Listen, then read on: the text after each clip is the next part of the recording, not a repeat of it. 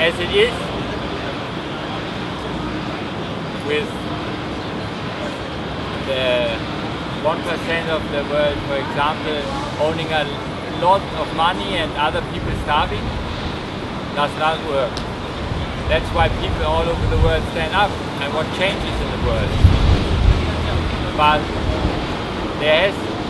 something has to happen for the world to gain maturity. We have to understand why the world is the way it is and what drives us to this world.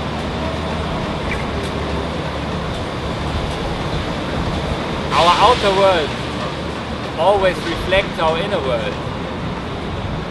So the greed of the companies that lives of starving people finds its root in ourselves. What is this root? Why is this happening? When we're little children, we learn on some point our name. Everybody talks to us with a name, and as we understand that this name is us, we start to identify ourselves with something. We learn concepts of mine and yours with stuff, things we own, as well as with ideas. And we grow and we collect and collect and collect opinions, collect stories, and we always identify this part of ourselves that does identify. Our mind, or this part of our mind, is not our whole being, but it is the one that we identify ourselves with. And it wants more, and it wants to have something to be alive. Because if it would let go of everything, the concept of ourselves would not exist.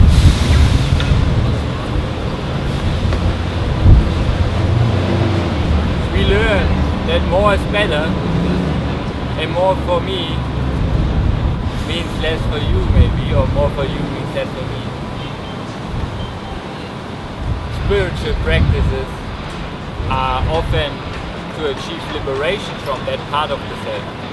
But is there maybe another way that we can explain to this part of ourselves that another way to live gives us actually more and satisfies even the needs of this part of our mind without needing to get rid of it?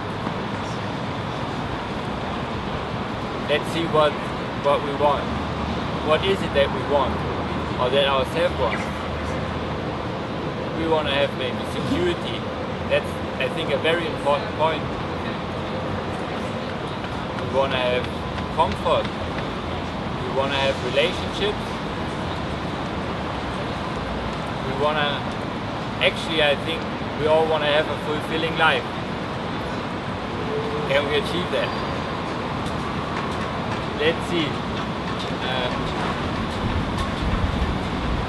There are people who control, who have a huge hunger for power. We may not forget that. We have to understand that. Why do people have this great need to control? I think actually it starts out with fear or protection of themselves, because if you control everything, you are very secure, like you are in the belly of your mother, where all the needs go back to, I think, to the great trauma of birth, maybe? Yeah.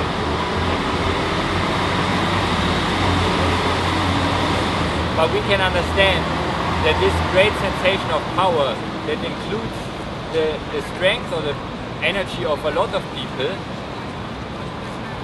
can be achieved in another way, not only by controlling these people. Let's make a picture of another world and then see what it brings. If the whole world sees itself as one, actually, because we definitely are here together. if we start to live, or let's go to the goal first. If we would live in a way that we accept each other totally and support the passions of everyone,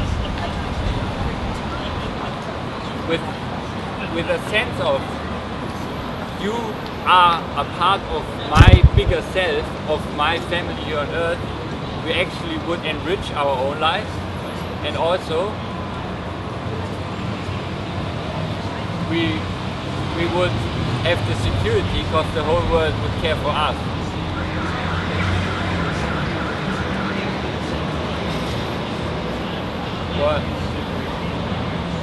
What this world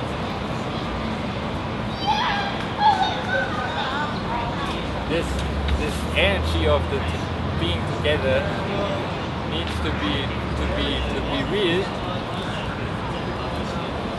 It's another sense of self. Actually, if we understand that supporting another being means supporting ourselves, we get richer if we do something for others. Because everyone is unique, and when we control somebody or suppress, we suppress the expressive potential of this person, but we have the control and the security. If we set that person free and accept it totally, we actually get the richness of the expression of this person to be a part of the whole world.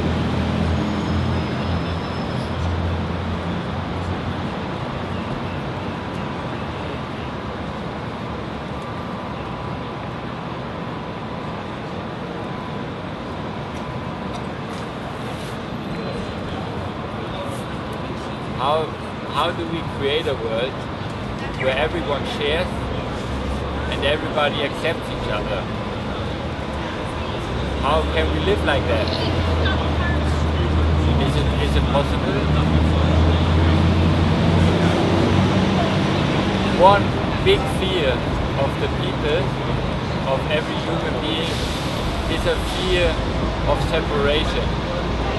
The fear of being separated from the rest of the people, from friendship, from joy and from love, and from the fulfilling of our needs.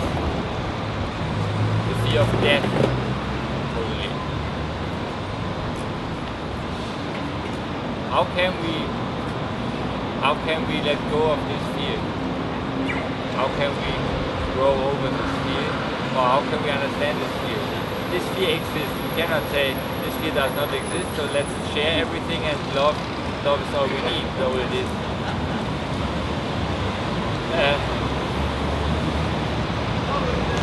It's easy actually. First, we have to get rid of the concept of right and wrong and normal and unnormal within ourselves, so that we accept ourselves. And when we stop to judge others as normal or not normal, and if we stop to accept right and wrong, or let go of all our shoulds and should nots, we actually are free and set everyone else free to be themselves, and we get rid of all the walls between us that we built over all these years, and finally can experience real intimacy easily. I want to say here something, a story. There's a group of islands somewhere on this world where monkeys are living. And these monkeys are living on more of these islands, but these islands are so far away that they cannot see each other and cannot swim over or something. And man observed these monkeys for a long time, hundreds of years, or 100 years maybe. I can't tell the exact numbers now. So on one day this big monkey mother, they eat potatoes. All they eat is potatoes, or most that they eat. One day this monkey mother took the potato and went to the water, and she washed the potato in the salt water, and then she ate it. And she recognized that this tastes a lot better, and so she did it every time she ate potatoes from then on. And the other monkeys copied her, and they did it too.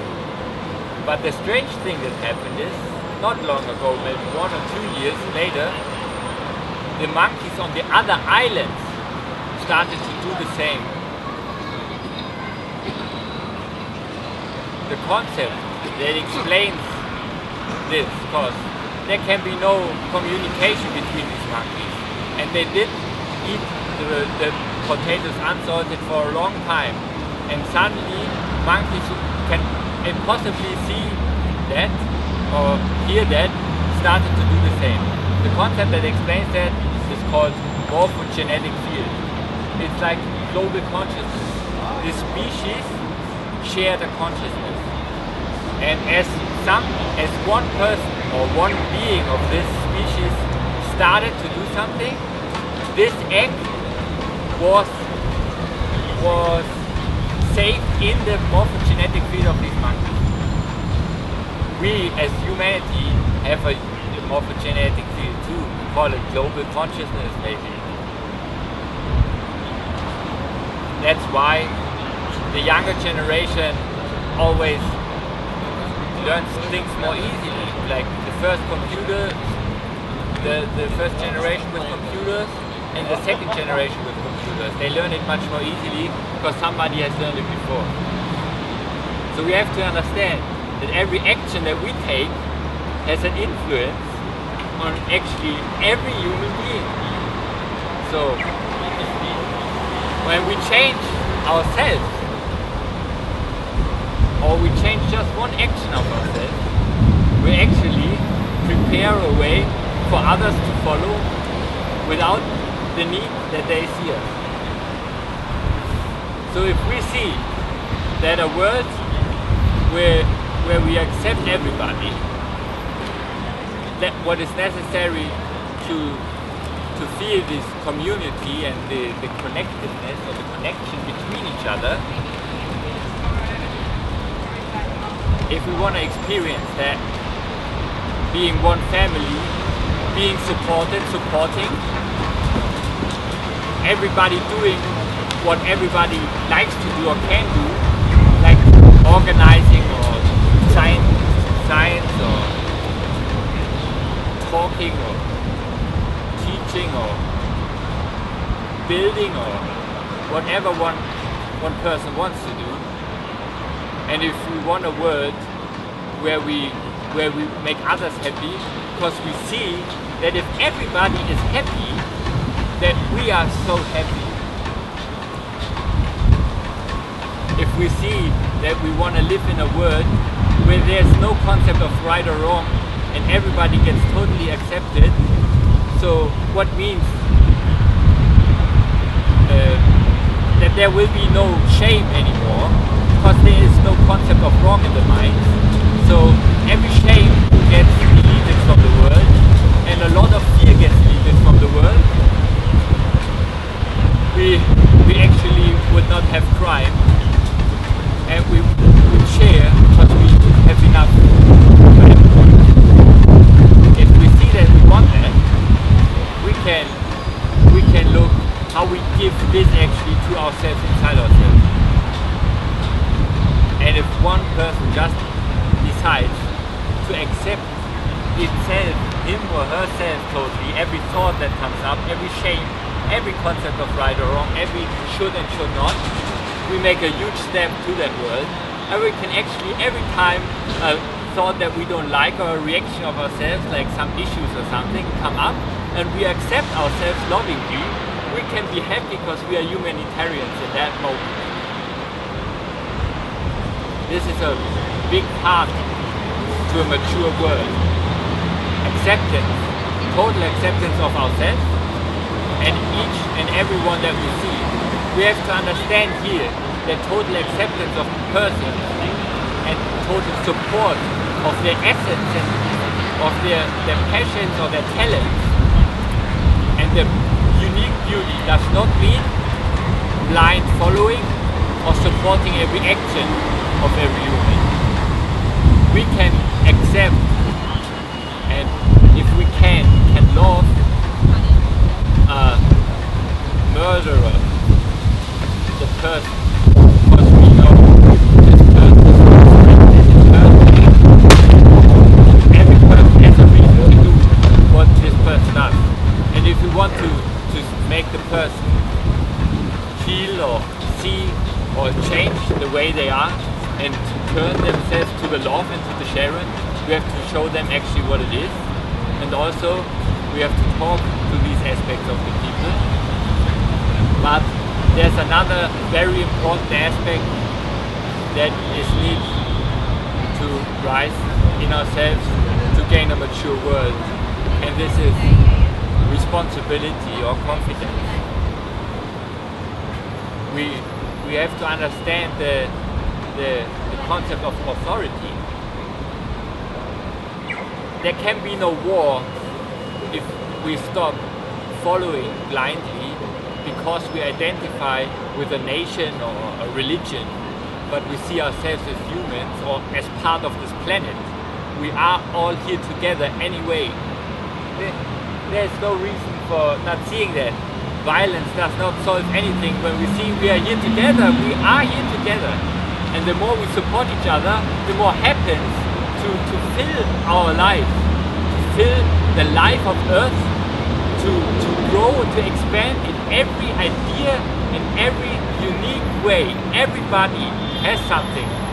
And if they do not find it, we can love them and say, try everything you want. Maybe you find something, maybe not. But this planet is a planet where we live friendly and enjoying. And we have enough food to feed the world 7 times now. We just maybe have to change the way it gets to the people. So, yeah, authority, I'm sorry. We have to understand that we are human. And maybe to think about what we're doing, to reflect,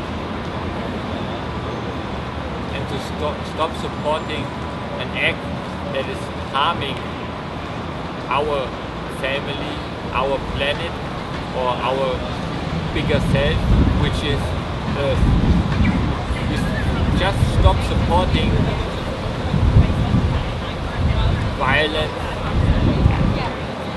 We have this, I heard the saying once, how can we imagine there's war and nobody goes. What if there's somebody who says, take this weapon and shoot him? And you say, no. And then the person says, well then I get somebody who shoots you or gets you in prison. But there's nobody findable who does that. We just say no. How do we get that confidence? I mean, that's a question everybody has to ask himself. Can I do that? Do I want to do that?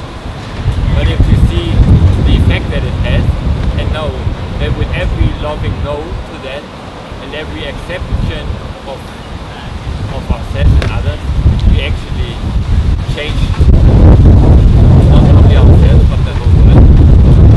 And we're very good about it. And if we do process the exercise or the practice of accepting ourselves, we gain a lot of confidence. Important for this world to exist is to actually start caring for each other. I think in this world there has to be time spent in the community regularly. In the final version of this world, where everybody cares for each other, but gives space if somebody has a bad day or a bad feeling, but feels the acceptance of his fellow beings, so that there is no no more alienation, and that the sense of altogether expand. So what I want to say with that is, every time we're happy, we can be happy because we are happy for all of us. Every time we accept somebody who's angry at us and do not support this anger by giving into it or focusing on anger, but accepting the person, but just stopping the chain of anger, we can be happy because we did a work for humanity. And with every one of us doing one decision like that a day, we speed up these changes that are sure to come actually, as we think that there was once one Mahatma Gandhi or one Martin Luther King, and now we look around and we see a worldwide Occupy movement. And we know that every single action of every of these beings speeds up the process for every other being. There will eventually be no other way than this world, because we are so many and we have the internet. But with every one of us now understanding maybe that accepting, which is so easy to just say I accept you, is helping, and maybe gaining much enough confidence or just saying to ourselves, no, I want to stand up and change the world, because there are people starving, while others have billions of people, but without supporting thoughts of feelings of anger or hate inside our global consciousness. If we understand that every feeling we have against these people is a neutral feeling without aim for everyone. So if we just stop every conflict and just say yes to humanity, but no to the way things are working on this planet, we actually create a new world. But we have to grow up to ourselves. We have to take our own power too. We have to find our no and our yes. We have to be honest to ourselves. We have to say, is this what I'm doing manageable with my purpose or my truth? What do I want to do? What do I want to see? Is what I'm doing, what I'm doing serving this? And we can look, who else do we support? What company maybe, or what part of people? Yeah. So I would like to just see, I mean the world is already changing. We see the Occupy movement, we see it worldwide, we see in every city all these alternative healings and bookshops full of body, mind, and spirit books. Maybe you buy some, maybe you invest or contribute to your own development of self, because without changing the self, there will be no change of the world. You can change and say we make it different, but with the same people, how's there gonna be change?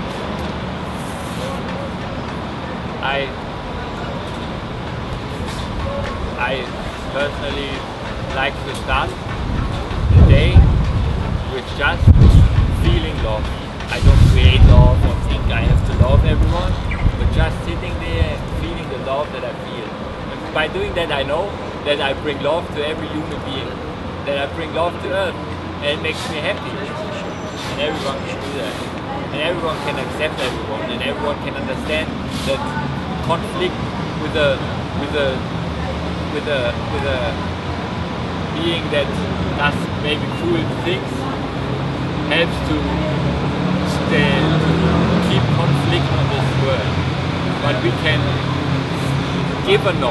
We can stand in front of a door and say, you will not go in there and build pharmaceutical products that kill people. But I love you. But I will not let you go through there if you have this confidence.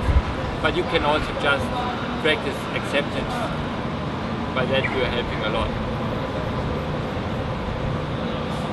Yeah, that would be nice. That's actually the message.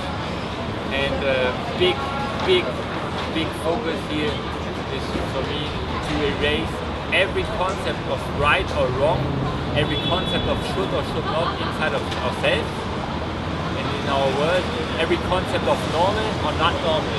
Because only if we erase these concepts, we can grow together, we can feel our whole humanity as one, because we break down the walls and see ourselves as humans. And we can stop doing that easily by just identifying these thoughts. If we see a thought come up, like should do that or I should do that or whatever, we just see the thought and say, there you are, I see you, you are not me anymore. But you don't have to fight against this thought. You can just say, this thought, I'm not identifying with you anymore because I can see you. You are working automatically, maybe. Alright? Yeah. A nice world is possible, and I think this will ultimately lead to the world where we are one. We have enough food, we have enough of everything. If the money goes maybe a bit somewhere else from billionaires, there's a bit more balance and harmony, we can live on Earth actually.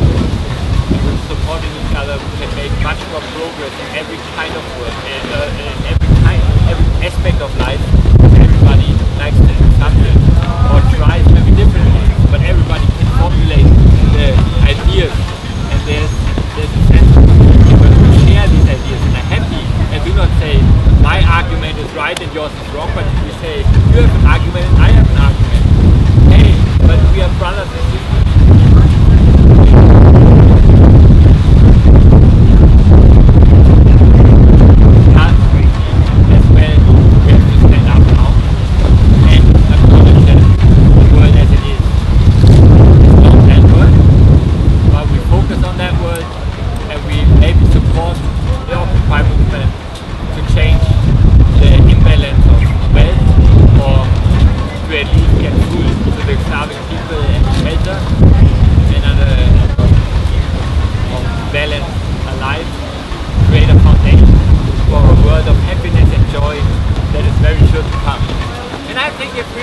That this is the next step, opening our hearts to each other, to make even our minds understand that this is more for us, because everything will expand and grow, and everybody gives us something as we give everybody something, and actually giving love to someone else is a nice sensation for us too. If we see that this is a nice step, I want to say something else. There might be other, if we consider the possibility of further developed civilization, we can acknowledge that they did this step also, because it is the logical next step. And as our consciousness rises, that includes every human being, because we wanna support all the expressions of the unique ideas of these beings. Maybe there are some beings who have the same idea for the whole world, for the whole universe, and see ourselves as part of them. And maybe they want to help us. And I think if we think this is only because of 2012 and a lot of stories, but if we consider other civilizations, I think a welcoming attitude is truly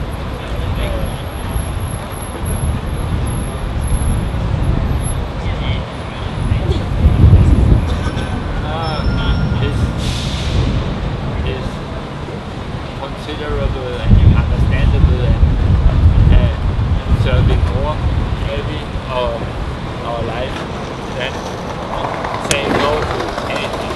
So stop saying yes or no, stop saying stop maybe, or no, do say stop again if you feel like it. Stop saying this is right, this is wrong, look at this strange fella, or just stop there and say we are all one, man, but stop doing that please, or let's talk like that. I will not let you kill someone